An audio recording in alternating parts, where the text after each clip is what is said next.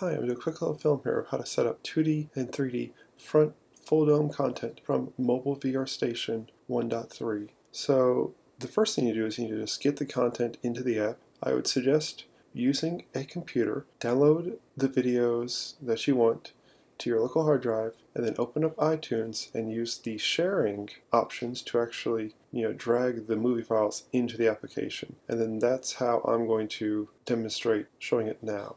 Assume I've already moved the files into the app. Now what I need to do is I'm going to now go down to Content Browser. So I'm going to tap on that. And now it's going to give me a couple different options. I have drives, that's files on this physical device. I can also go to my media, that's all my camera roll, videos, pictures, panoramas, everything there. And then if I have a file server, I can put all my big files on a UPnP server.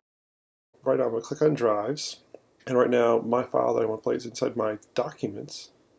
Tap that. All right, and now I'm going to play this one right here, but before I do anything, I need to set it up. So I'm going to go Edit, and then what I want to do is, this says Playback Type here.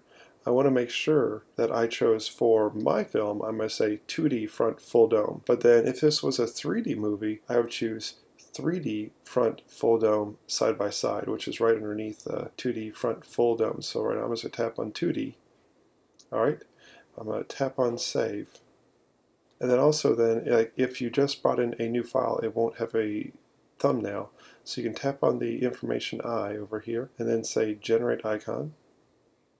And then it's going to give you a couple options of which thumbnail would you like to use. Just tap on one. Alright, and now what I'm going to do is I'm just going to tap on the file. And I can tap the screen to skip this. Oh, and now you see it's playing my homemade fisheye content, which is actually basically full dome, which now I'm going to now stare at the eyeball, make the screen disappear, so I don't have to worry about it anymore, and then I can look around and see how my content is. Right, thank you.